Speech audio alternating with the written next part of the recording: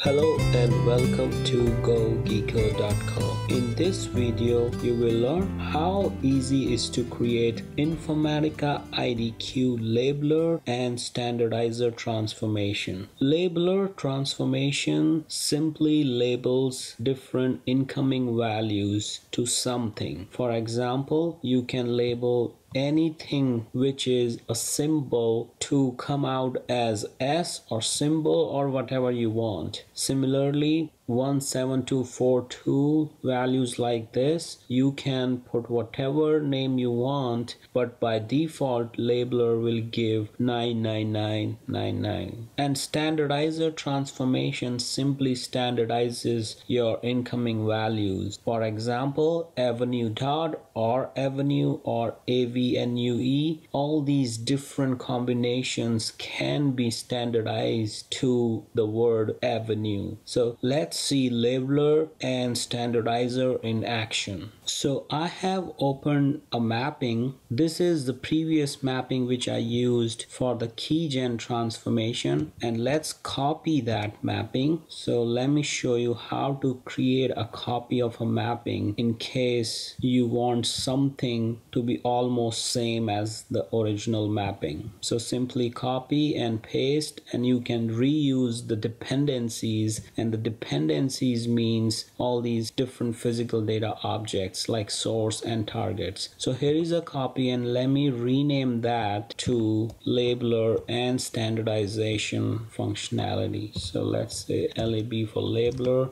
and S standardizer. So let's cancel that and open this mapping. So let's first check our data. So this mapping reads the data from a file. This is the same file which I have used in the keygen functionality. You can check my previous video in case you haven't seen that video. In that video, I have used the same file. I have actually changed the data a little bit in this file so that I can show the labeler and standardizer functionality. So if you look at this data, the last name has some kind of a symbol. So if the last name has some kind of a symbol, then what I will do is I want to not load that particular row. So I will reject that row. So let's see how we can achieve that using a labeler transformation. So add transformation, labeler, put the last name inside this. So once you created your labeler and put in your last name or any column in the input, then highlight the transformation, go to properties. This is very standard for any IDQ transformation that you highlight it, go to properties, and then go to strategies to figure out what you want to do with that transformation. In this case, my input is last name. I can have more columns in here, but just to showcase this functionality, I'm using only one column here. So hit next. In this case, I'm gonna label using the character sets.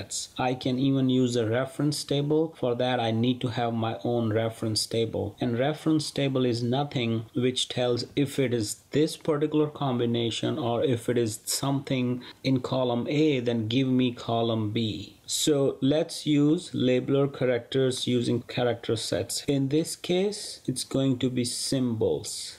So what this will do is, if it will find any of these symbols, which is like almost all the symbols, it will replace all that with S. And that will make any developer's life easy, because now in your mapping, you don't have to write the code to check each and every symbol. You just need to check whether there is any S here. So let's see how that can be helpful. Finish. Now here is the labeled output. Now let's add an expression transformation, and let's get in the original last name and also the labeled output just to showcase what is the difference. So right click and let's run the data viewer. And now if you look at that, this has replaced percentage with S, at the rate with S. The rest of the things are same. Now let's add another port here. Let's add an output port here. So what I will do in my output port is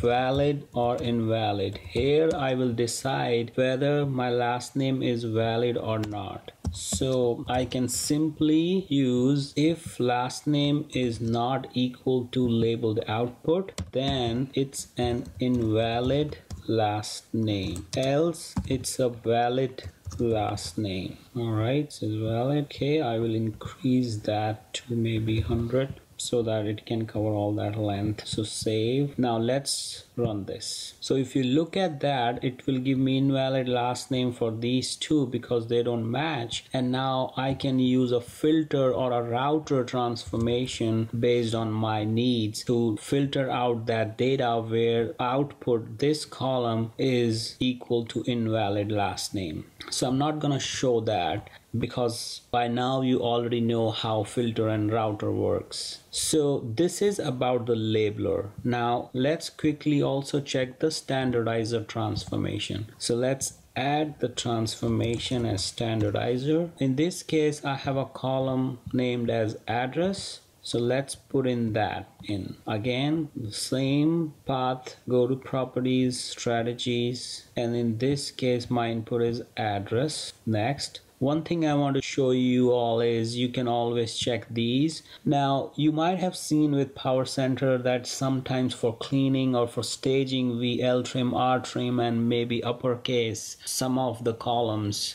So this standardizer can actually do it right here. Plus it can do more. So let's see what else it can do.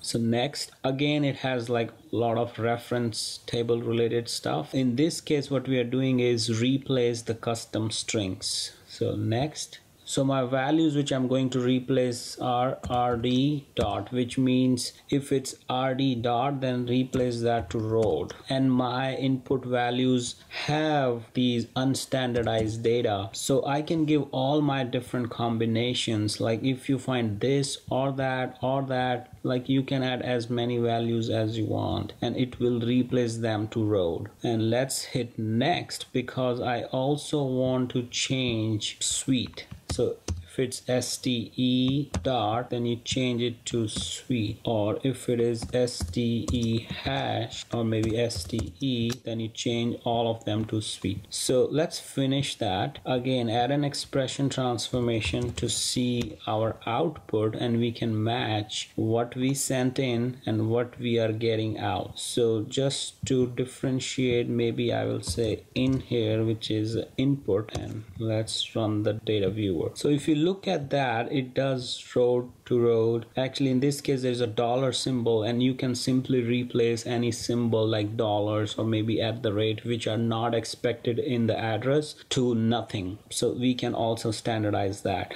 But if you look at that, it has standardizes road to road and also suite to suite. So this is why we use the standardizer transformation. Standardizer in particular and also labeler are very useful to do the data cleansing or data standardizations for addresses, for company names like LTD for limited, and like there are many more combinations like that. So this completes this particular video of standardizer and the labeler transformation, and in our next tutorial we would be covering more IDQ transformation. Thanks for watching this video and do check out our website gogeeko.com for more easy to learn videos. Bye now.